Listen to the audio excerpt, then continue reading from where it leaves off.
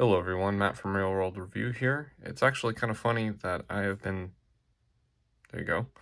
actually been lagging on updating my Apple Watch until now.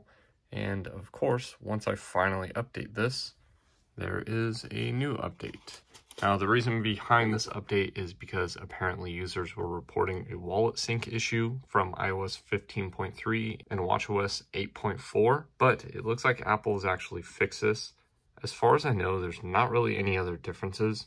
You can kind of see right here when they came out with watchOS 8.1.1, there was no updates or anything like that. No actual security patches. And whenever you click on here, it just says bug fixes. That's it, nothing else. And this must have just come out. I haven't even seen anyone talking about it. Not yet, at least. But you will see.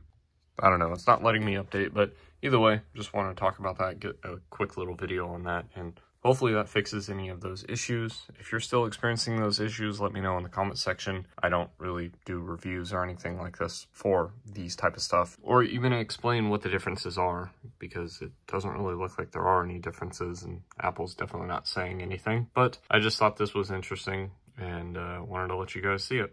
So hopefully you enjoyed the video or you learned something new, and go update your watch. Thanks for watching.